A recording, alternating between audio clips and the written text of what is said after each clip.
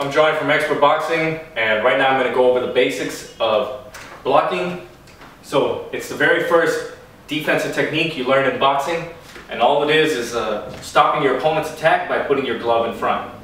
So here's how you do it. The rule is simple. Either you touch your face or you touch your stomach. Okay? Touch your face or touch your stomach. I'll explain.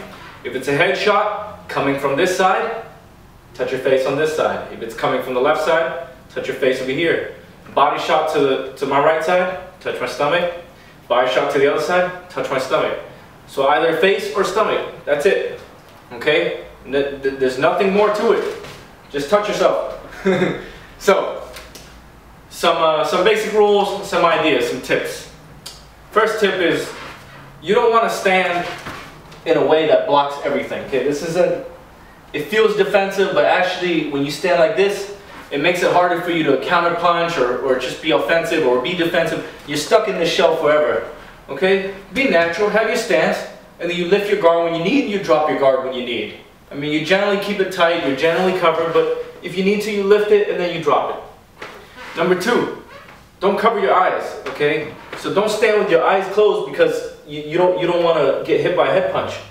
Let your eyes see over the top of your gloves so you can see all the punches, and when they come, you touch it, and that's it. Okay, block, put it back, so you get your vision.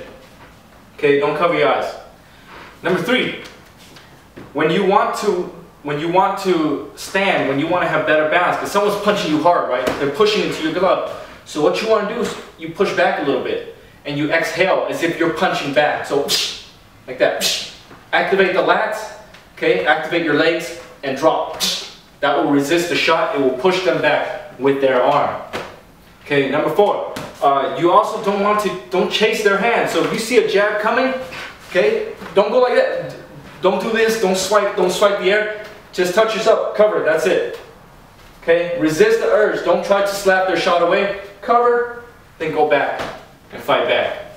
So that's the basics of blocking, and very easy to use. Touch your face or touch your stomach. Once you get the hang of that, then you can move on to the more advanced defensive techniques like parrying or rolling or slipping or bobbing, weaving, all that. Anyways, thanks for watching.